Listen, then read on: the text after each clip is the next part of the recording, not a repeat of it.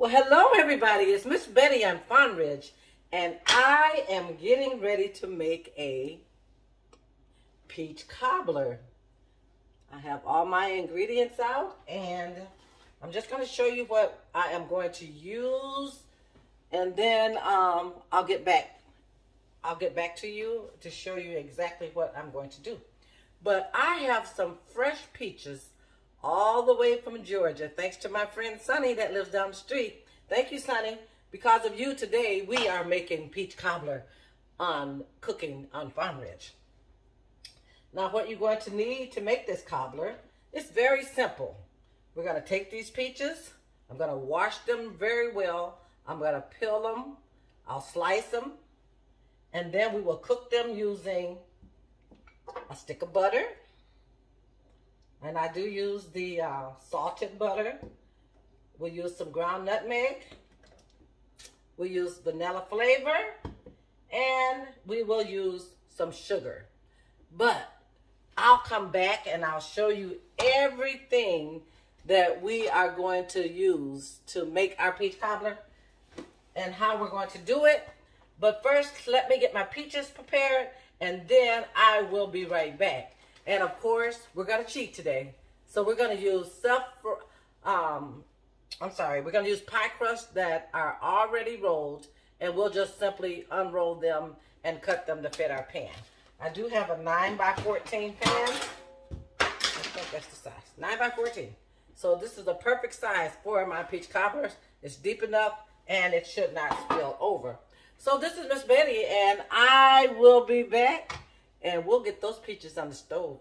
I'll come back, and maybe I'll show you once I start. There's no need of you watching me slice and peel 20 peaches. This is what they look like.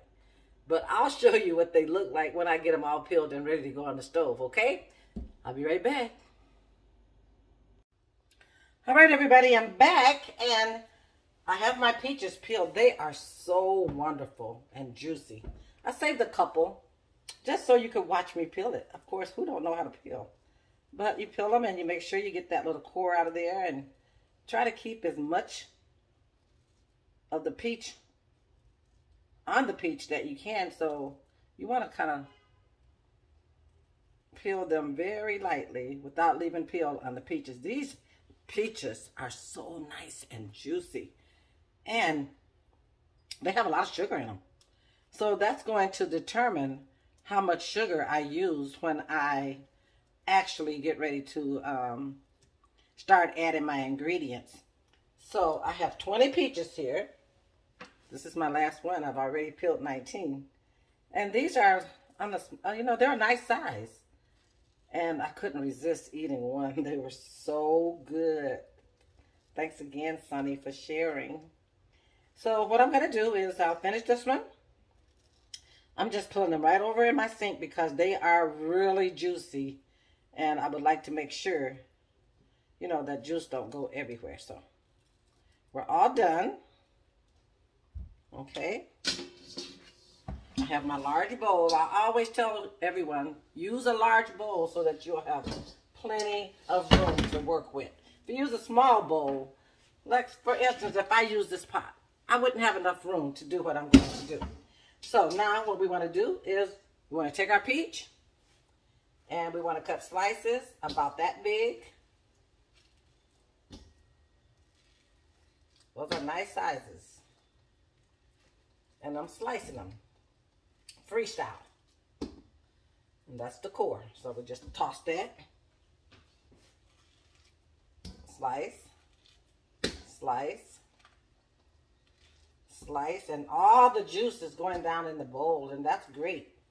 Now, you don't have to only make your peach cobbler with fresh peaches. You can also use canned peaches. It's normally what I do, and I use the canned peaches sliced in the heavy syrup because that way you don't have to use as much sugar. So you can see these slices that I'm making. There we go. So we got quite a few to go.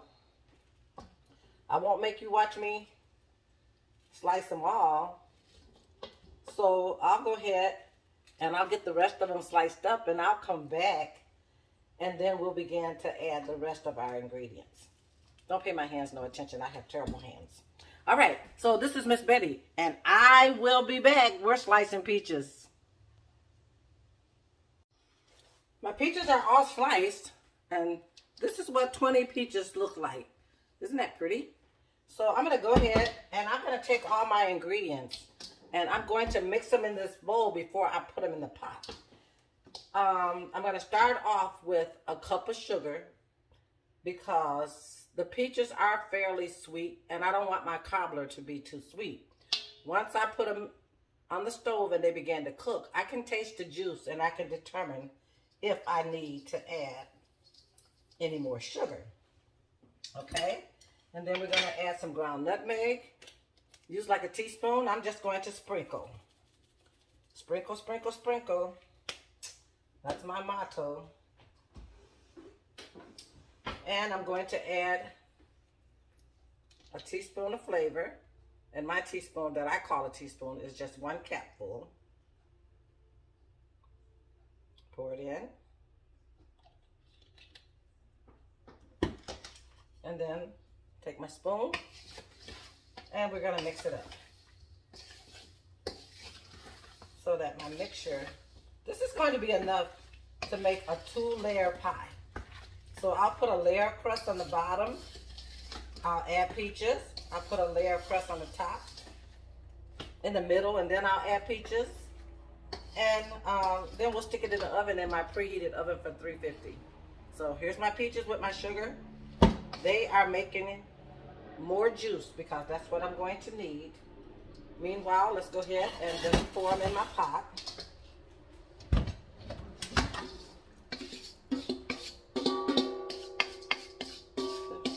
The reason why I like to use large bowls is because I can mix better with a large bowl than I can with a small. So I'll go ahead and I'll add a stick of butter. Just like that. And now I'm going to put these on the stove. I'm not going to cook them very long, maybe for about 5 minutes, because I do not want them to become mushy. I want these peaches to stay at a pretty nice form. So we'll go ahead and we'll put them on the stove. I'll bring them to a boil, and then I'll turn it off. I'll come back, and we'll go to the next process, and that will be putting our cobbler in the pan. This is Miss Betty, and I am cooking on Fawn Ridge.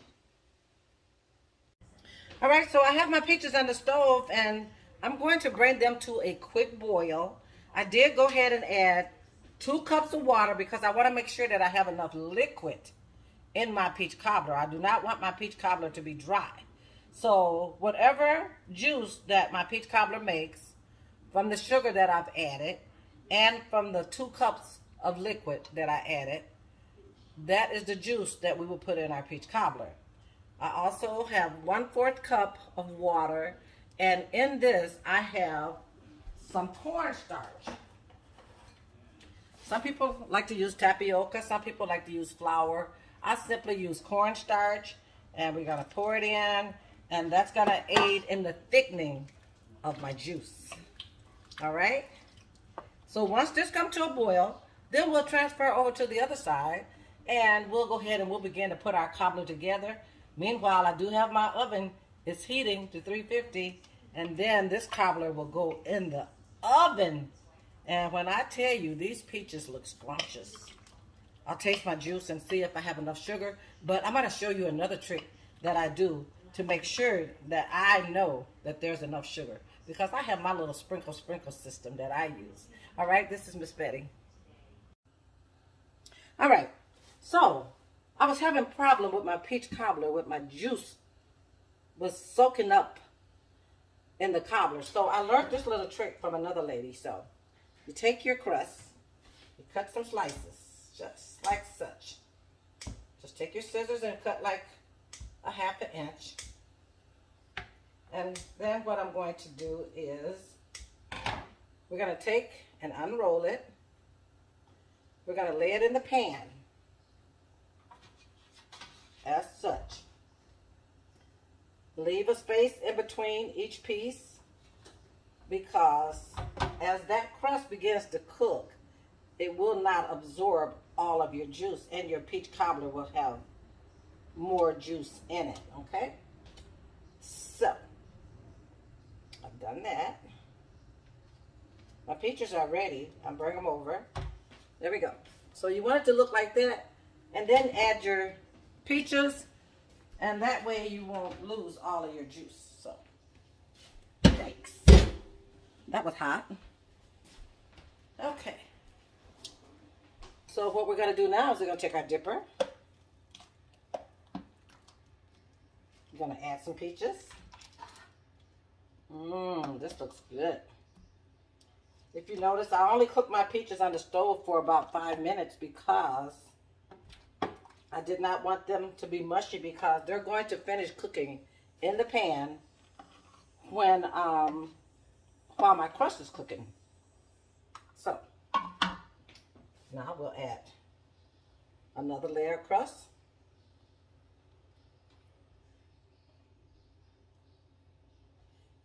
Cut them in strips. Leave that space in the middle. Remember, I'm doing this so that my cobbler will not dry out, and so that my crust will not absorb all of my juice, okay? So you want to do that. Got one piece left. And what I'll do is I'll cut this one, and we'll lay it here, and we'll probably lay that one there. Okay. Then we're going to add butter. Add some butter here, a little dollop. I've already added a whole stick of butter in my peaches when I cooked them on the stove, so I don't want to add too much more because I don't want it to be overly rich, okay? All right, so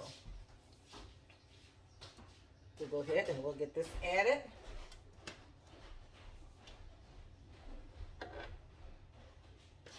All right. Can you see me okay? All right. One more piece.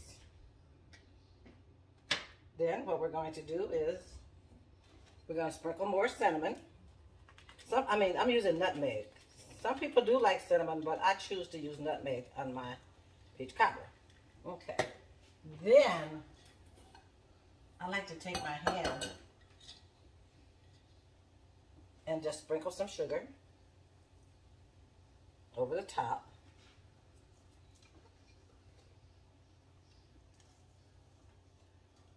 And then we're going to sprinkle some flour. This is going to make your pudding. That's what I like to call it. Okay. After we do that, we can go ahead and add more peaches. You can add little or less peaches depending how you like your cobbler. I like a lot of peaches in my peach cobbler. Of course, that's why we call it peach cobbler, right?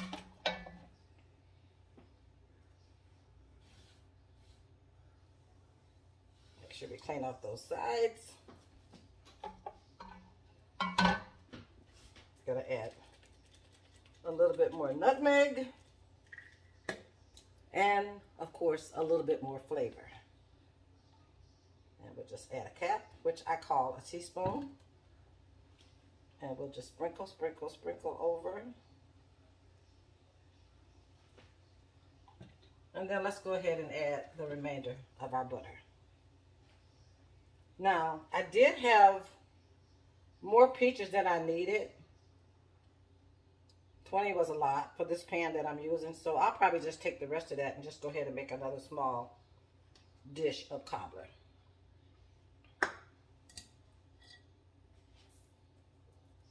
More sugar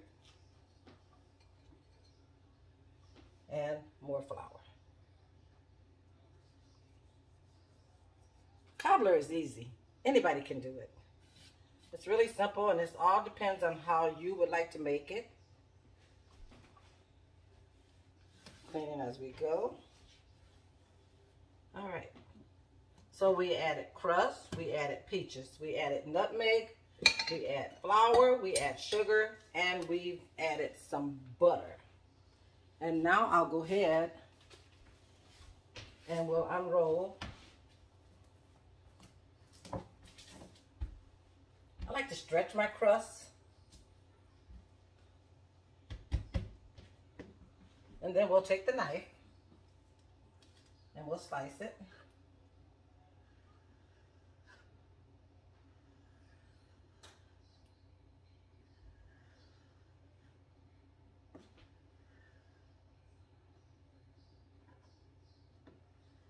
I know I got a little quiet there, didn't I? Okay, 1 second.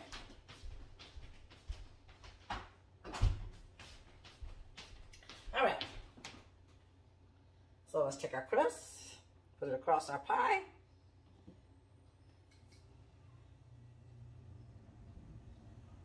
Like such, and like such.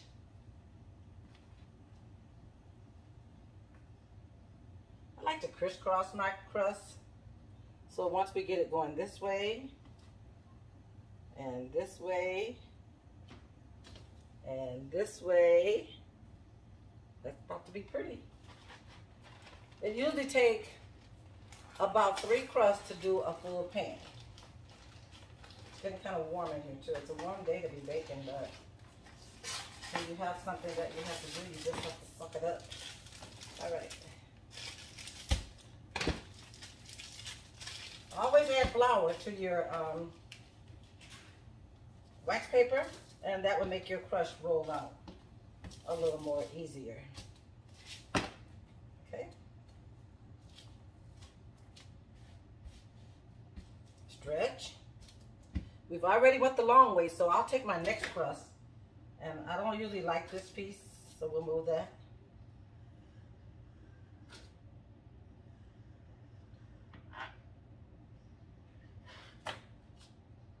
And we'll add this one across. We'll add this one across.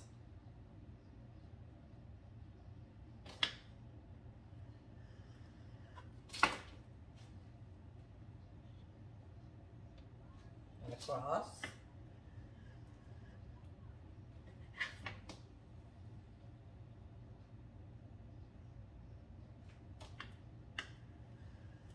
And what you can do is you can melt some butter if you like, and you can just take your pastry brush and brush it over your crust. Let's see, one more little thin one.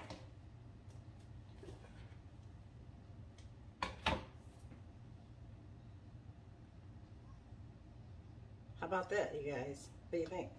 All right, then I take my scissors and I trim it.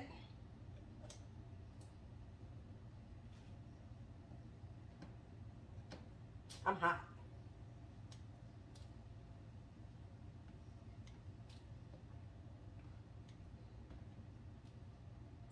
I don't know how well this video is coming out, but it feels like work today because it's warm. Okay. And of course, before you put it in the oven, you always want to clean your pan off. Okay.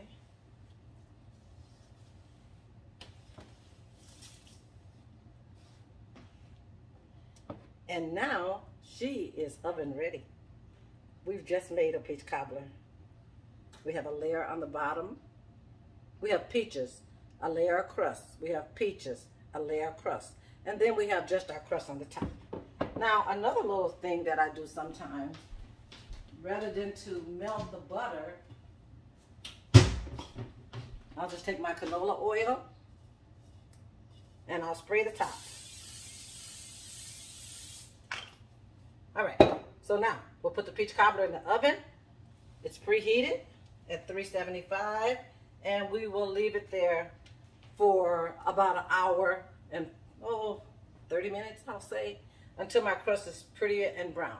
I'll come back and I'll show you that we have made a peach cobbler with fresh Georgia peaches. This is Miss Betty, and I have been cooking on Fun Ridge. You make it a great day. Don't forget to be a blessing. Be encouraged, and remember to replace negative with positive all the time, because that is what will make sure that you have a great day. All right, we have ourselves a wonderful, wonderful peach cobbler. It looks marvelous. I'll dish some up and I'll put it on a plate so that we can see what it looks like. Thank you again for joining in to Cooking on Fawn Ridge. This is Miss Betty. I also even had enough to make a small sampler. And this is my sampler cobbler. All right. Again, go ahead and make you one. You can do this. Bye-bye.